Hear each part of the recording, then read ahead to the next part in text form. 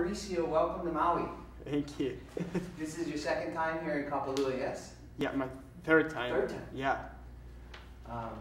Last year was your breakout race. Exactly. Yeah, the amateur title.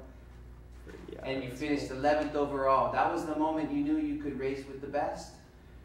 Yeah, well, I was not really sure, and Leslie helped me a little bit with that, also my dad. But yeah, that was the moment when we decided. How did you first learn about XTERRA?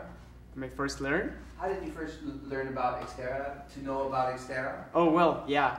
I was actually like trying to do something else.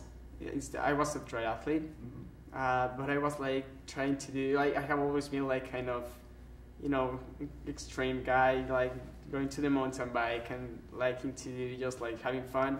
And when we heard about XTERRA Mexico, we didn't doubt about it. We went there and we were like in love with the sport. What year was that when you did XTERRA Mexico? 2012.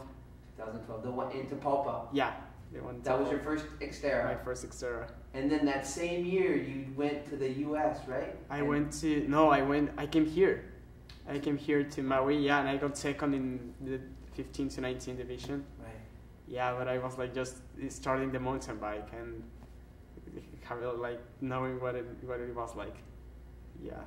And then this year you did most of the US races. Yeah, exactly. What was that experience like? It was incredible. It was like, I love to say that I am living my dream, because really I am. I am like traveling, knowing people, so involved in the sport. I'm just like, I was talking with the guys in the interview that how is it to be a 19-year-old professional triathlete, and I was like, it's really funny to be excited about my workout on Saturday instead of being excited of a Friday night party. So yes. Yeah, it's just my passion. Yeah. When did it start? I mean, to get this good at such a young age, I mean, when did you start swimming and biking and running, and when did you get into triathlon? Well, the story is, it's just a father and son story. We start together everything.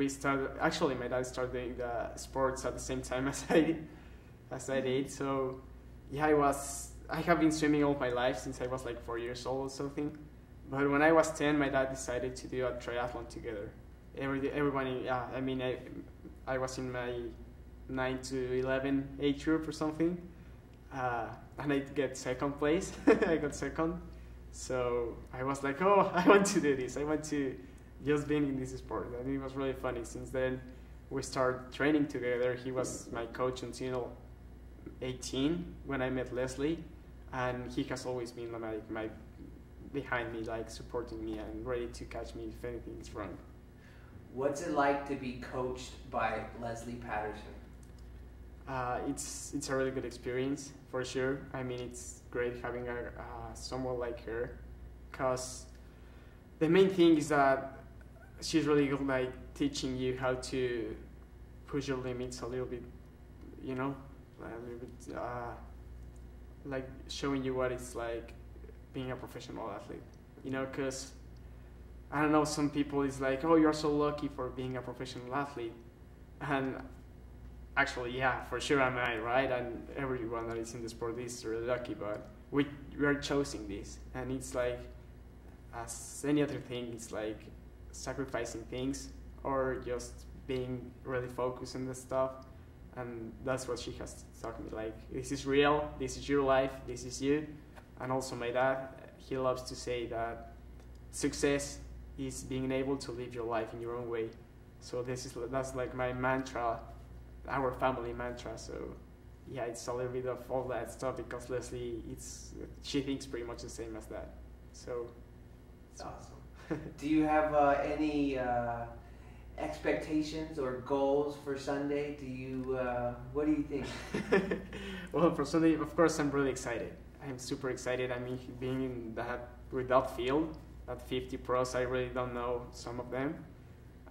Some of the ITU guys and just people from everywhere. It's gonna be here. So, well, what I think is that I know what I'm capable of doing, I know that it could be a great day for me. But of course, I have a lot of respect to those guys. But I know that it's gonna be a big battle out there. It's gonna be interesting, and I'm just happy to being able to be healthy. I have been training better than ever, so yeah, it's just, I mean, just only God knows what's gonna happen, you know? Right. Yeah.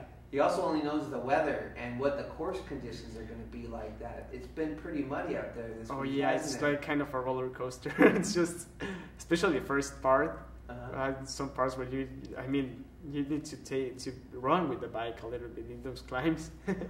So I think it's gonna be a really different XTERRA for sure. But that's XTERRA, right? It is what it is. Yeah, and we could have waves too. Yeah, well, yeah, some. Did you get to swim much in the ocean?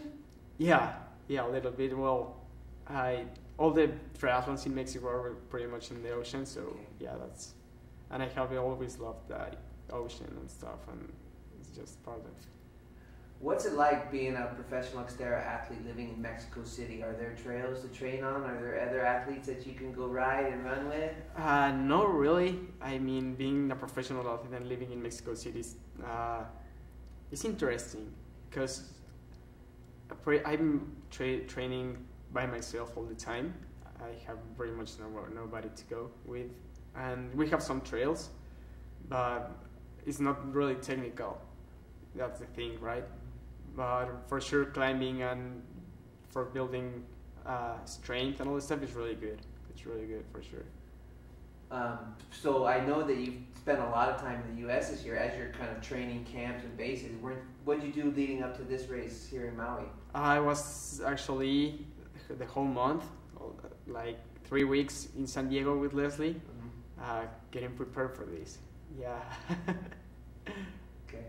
Hey, Mauricio, best of luck on Sunday. Thank you.